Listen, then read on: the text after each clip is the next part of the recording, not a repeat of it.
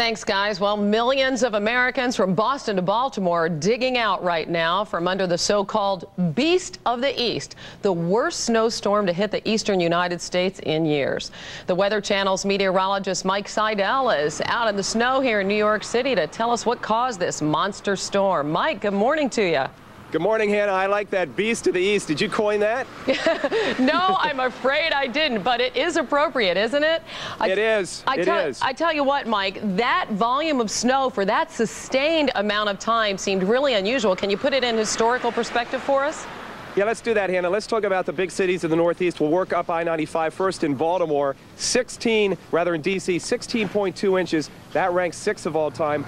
Baltimore now 26.6. Now, that could be the biggest storm on record, but they added in the Saturday morning snow, so they're going to have to look into that. Here in New York City, the 4th all-time storm, the biggest storm in February, just a hair under 20 inches. And you know, if you were in Midtown yesterday, it was like a blizzard, wind, gust of 40 to 50 miles an hour at LaGuardia, and drifts now 4 to 5 feet. That's the other problem. In D.C. and Baltimore, where I was earlier, we didn't have quite as much wind, so the drifting was less. And in Boston, it's still snowing. At midnight, 23.5 inches. That's 4th all time. We haven't gotten an update from Boston since midnight. They may go down even higher, number 2 or 3, maybe even the biggest storm of all time. Hannah? Wow, and it's going to get topped off today, I understand, with another inch or so. Why was this storm so big, Mike? What caused it?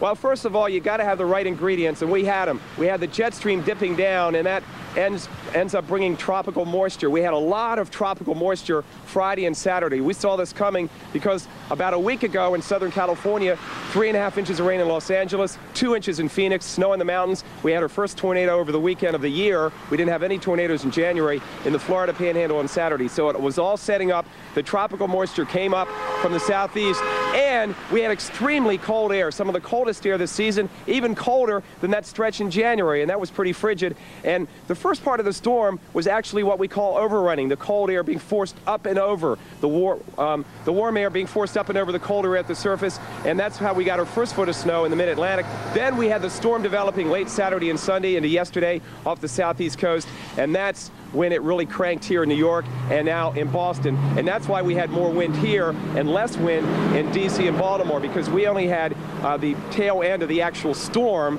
What we got was what we call the overrunning, which dumped a foot and then another foot from the storm, so kind of a 1-2 punch. All right, Mike Seidel, thanks so much. Okay. Take care out there. Where is he going? I don't know where he's going, but he's skipping through the snow. Bye, Mike.